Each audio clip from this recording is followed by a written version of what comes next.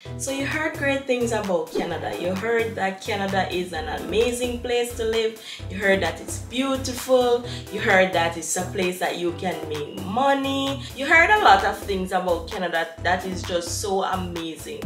But recently, what you've been seeing is that many people have been talking about leaving Canada. Many people have been saying Canada is not the same place, and you are wondering, should I pursue immigrating to Canada? So today I will be telling you 6 different reasons why you should not come to Canada. Now, the first reason why you should not come to Canada is if you want to live in a big city. The thing with big cities in Canada currently is that the rent is extremely expensive. What that means is if you travel to Canada right now and you go to a location where the rent is expensive, you're going to feel as though your entire income is going into your rent. This is why it's not worth it to come to Canada for that reason, because quite frankly, if you come, you're going to have to pay like a $2,000, a $2,500 rent, a $3,000 rent for a little 1-bedroom, and your income is like $2,000. Which brings me to my second reason. My second reason why you should not come to Canada is if you want to come to Canada and just start from wherever you were back in your home country. The thing is that Canada is set up in such a way where as an immigrant, you coming to Canada, what happens is that it is very difficult to get the job that you previously had in your home country. This is because Canada has rules around their work experience. They tend to choose people who has Canadian work experience. Now, this is not applicable to every single company in Canada, but it does apply to many of the companies in Canada where they are looking for Canadian work experience. Now, if you come to Canada and you do not have any Canadian experience, which you won't have because it's the first time you're coming to Canada, if you're immigrating to Canada, you won't have any work experience. When you're here, you have to start from zero. Starting from zero means that you come here and you have to get an entry-level job. Now, if you were a supervisor in your home country, when you come to Canada, you will not be a supervisor. If you were a manager in your home country, when you come to Canada, you more than likely have to start from scratch where you are in an entry-level job. If you are not willing to start from zero, it is not worth it to come to Canada. That is because coming to Canada, there's a high possibility that you will need to start from zero, which is insane to me, but that's just how it is here. The third reason not to come to Canada is if you want to get rich quick. Now, first of all, something that you need to understand is that coming to Canada will not make you rich. Whatever you do in Canada to get rich is the same thing you can do in your home country.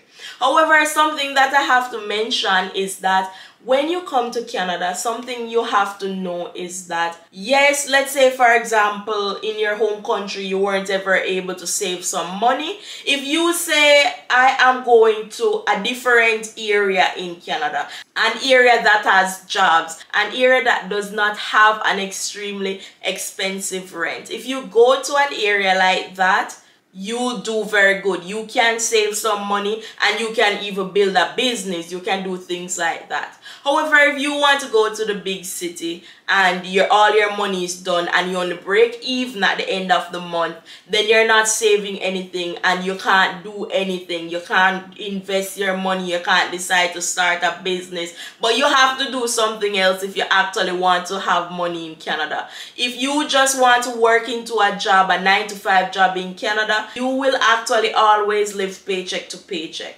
This is because that income is just not enough.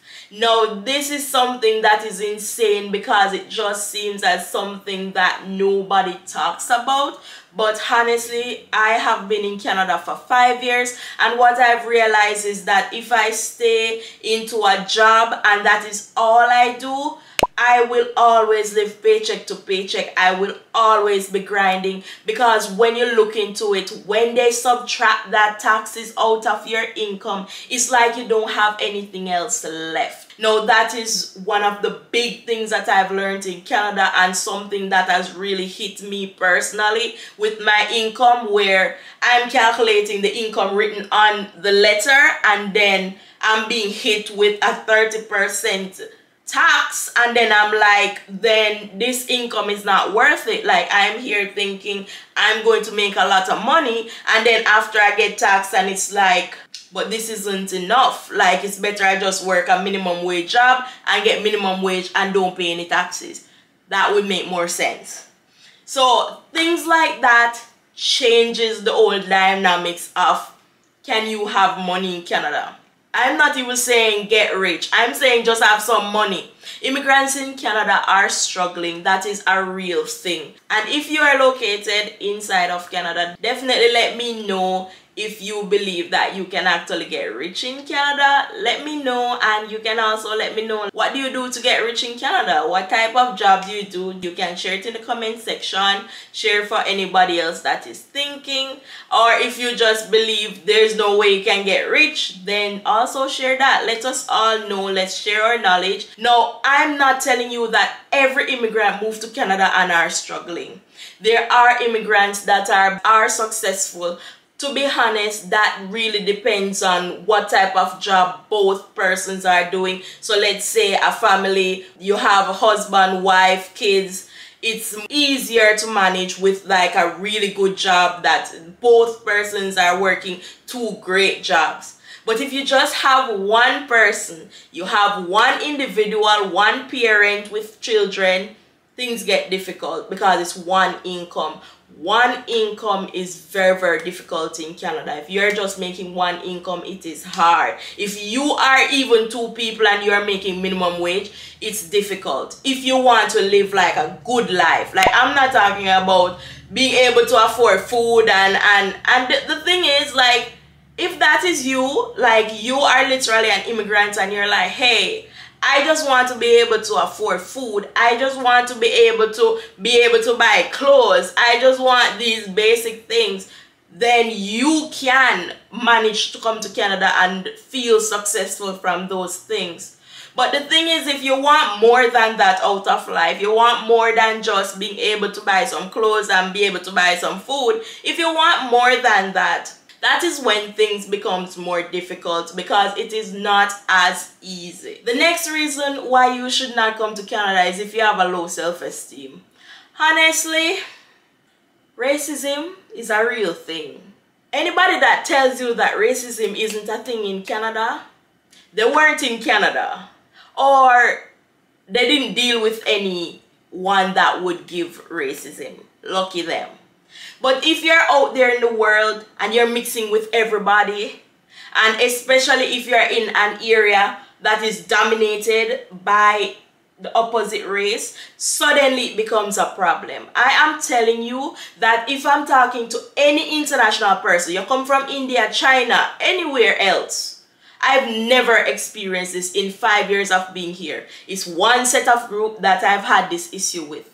Racism is a real thing. Awkwardly looking at people is a real thing. This is something that I did into a video previously. I'll just link that video here. You can take a look at that video where I went in details about racism in Canada.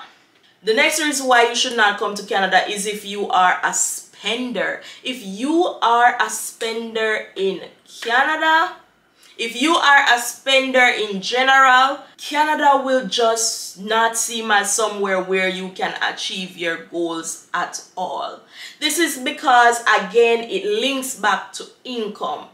When you get the taxes, this subtracted, that, I'm telling you that after you subtract taxes, all these different fees, you have union fees, this CPP fees, you have EI fees. Like, these are so many different things that is being subtracted from your income. I'm telling you, with my paycheck, this is what the slip looks like. This is my pay slip, and this is one pay slip, a letter size a letter-sized document, and it is filled with subtractions. Like my income is this little part, one line up here, and then down here is a long list of all the things that they are subtracting from my income. I am telling you that taxes makes a big difference in your income, huge difference in what you make once you're going up the scale. If you're only making minimum wage, it's like really nothing, honestly.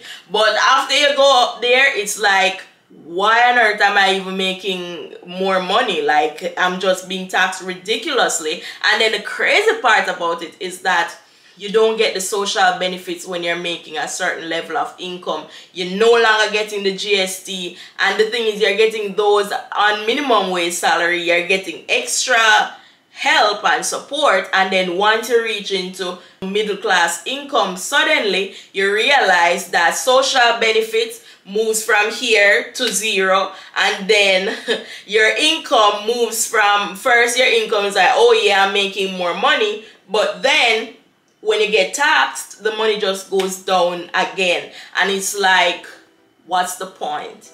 And that is something that I've been battling with. Then why am I doing all of this? Like, why is this worth it? Like, basically they are trying to let me be like, I need to go make more money. The problem is, if I go make more money, it's more taxes again. Like, taxes are insane, and that is another video that I've done before, where I talk about why immigrants are leaving Canada. I directly quoted how much the taxes are in Canada.